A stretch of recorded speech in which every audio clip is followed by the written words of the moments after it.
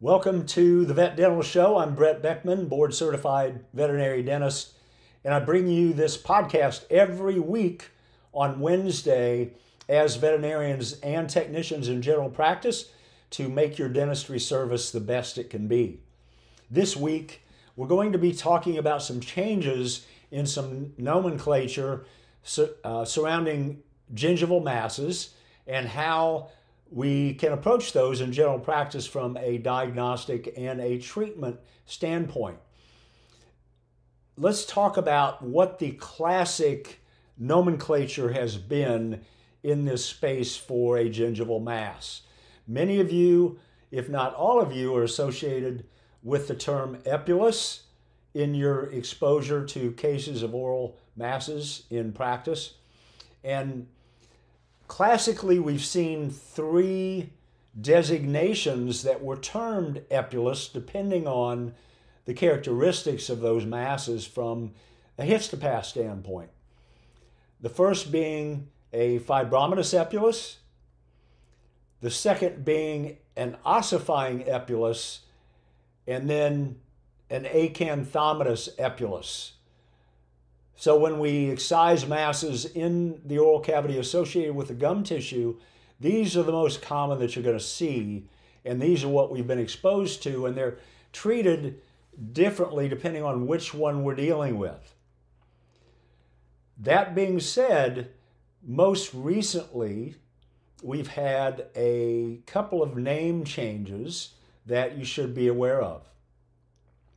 Now, you likely are going to see your histopath come back as a peripheral odontogenic fibroma, or POF, if you're dealing with the fibromatous Epulis or the ossifying Epulis. Now, the POF, or peripheral odontogenic fibroma, is used to characterize the fibromatous Epulis, and then that same term with a qualifier is used to categorize the ossifying Epulis, and that being peripheral odontogenic fibroma ossifying. So those are the terms that you're going to see now, and whether it is the first type or the second type just depends on whether there is bone associated with the gum tissue with either of these. And you've seen this in practice where you've gone to excise one of these masses with a scalpel, and underneath that mass, it's rock hard. It's bone, and you can't readily excise it because it is thick bone underneath that. So that is the difference between approaching either of these, or one of the differences between approaching either of these depending on which in practice. So to confound things a little further, and I really don't think that this term is going to take off, but it has been used in several occasions recently that I've seen, and so you need to be aware of it. The first two, POF or POF ossifying, can be termed now, based on their histopath, fibromatous hyperplasia of the gingival ligament. And where this comes from is Cindy Bell, who is the world's foremost oral pathologist for our canine and feline patients, or our veterinary patients in general, who does nothing but oral pathology, has used this term based on where that mass is originated from. We have traditionally thought of those two masses coming from the periodontal ligament, and consequently, in order to, in theory, remove the entire mass, we have to remove the tooth associated with the mass as well. That appears not to be the case anymore. The tissue, the gingival ligament tissue, or the gingival tissue that these arise from, is not necessarily the periodontal ligament, and is most likely not the periodontal ligament.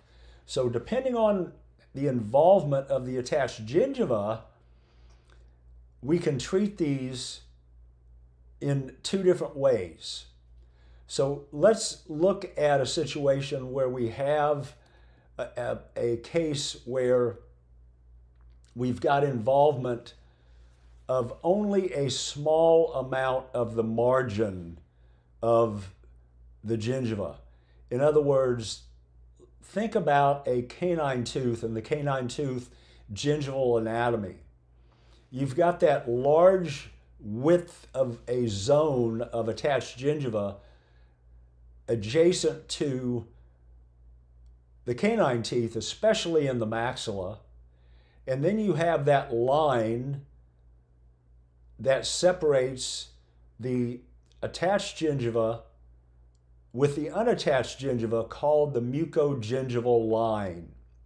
And if you have a mass that involves all but 2 millimeters or more of that attached gingiva, it's possible that you can remove just the mass and a small amount of attached gingiva and not have to remove the entire tooth.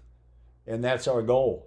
When we look at these, can we remove them without having to extract the tooth? And that's a bit different than it has been approached in the past. So take note of that.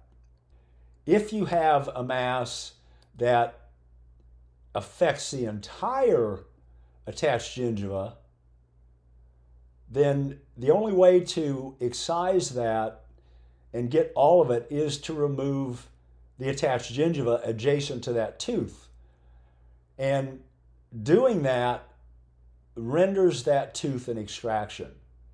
Anything apical to that mucogingival line from a periodontal standpoint renders that tooth an extraction. Same thing here. If we remove the attached gingiva adjacent to a tooth, we have to extract that tooth. So that would be a circumstance where you definitely need to remove that tooth. If you have an ossifying Epulis, in either one of those circumstances, you treat that exactly the same way. However, if it's a POF ossifying that does not involve enough gingiva to extract the tooth, you can still remove the entire gingival mass and then contour that bone and close a small gingival flap over that contoured marginal bone. Those become a little bit more challenging surgically, but that's still a possibility in many cases. So let's back up a little bit and reintroduce the third of those circumstances before we go on to give you a couple of more examples of how we might approach these, and that is the acanthomatous Epulis with the previous nomenclature, which is now the canine acanthomatous ameloblastoma. Those are often cauliflower-like, they're more proliferative, they do involve bone in many cases, and that bone can be proliferative, but most often it is destructive. But it can be proliferative and destructive. Further classifying those are the less common conventional acanthomatous ameloblastoma and the amyloid-producing ameloblastoma. Both of those tend to be cystic and can be more aggressive. None of those are where we're going to get metastasis, but they are locally invasive and they are sometimes rapidly advancing. So we want to get these as soon as we see them, and we want to approach these through referral. These should be mandibulectomies and maxillectomies that are best handled in the hands of a veterinary dental specialist. So these are ones that you would refer, and you may know that this is one of these masses because it's a little bit more proliferative and it involves a lot of tissue and a lot of teeth just by visual exam, but you also may be surprised radiographically when you think you have an Epulis, especially if it's early and that Epulis or POF turns out to be what you feel is a little bit more aggressive, and that's where you can biopsy that and subsequently send it to a specialist from that point. So let's go back to those first two cases and look at a specific case where we have the attached gingiva involved adjacent to an incisor. However, excising just that gingival tissue associated with that incisor and creating a flap to extract that tooth is going to result in a very narrow flap with not a good blood supply that is not ideal for closure. So especially when you're dealing with incisors and you have a POF or a POF ossifying that is associated with an incisor that impinges somewhat on the two adjacent teeth, we would almost always likely prefer to involve those other teeth in a larger flap, extract the two adjacent teeth, and then close to make a broader base flap with a better blood supply that's much less likely to dehiss. These are more challenging than would be an extraction and a flap on a maxillary premolar, for example, or a couple of maxillary premolars, because the unattached gingiva is tightly adhered in the incisor area, maxillary and mandibular, with the underlying musculature. So there's a lot of dissection that needs to happen to loosen that mucosa away from that musculature so we can have a tension-free closure with these. So these are not something that you want to do for the first flap procedure that you do in a gingival excision on one of your patients. These take experience with other less involved areas like the maxillary premolar, like the canine tooth, where you are comfortable with closing your general surgical extractions, which again gets you to the point where you're comfortable with flaps, and then you can more confidently and with less stress and frustration approach these where they do involve much more tissue management in order to close them properly. So to review what we've talked about here, we have the different kinds of epulids that have been reclassified. The fibromatous, the ossifying, and the acanthomatous epulids are now termed peripheral odontogenic fibroma, or POF, and then POF ossifying for those first two.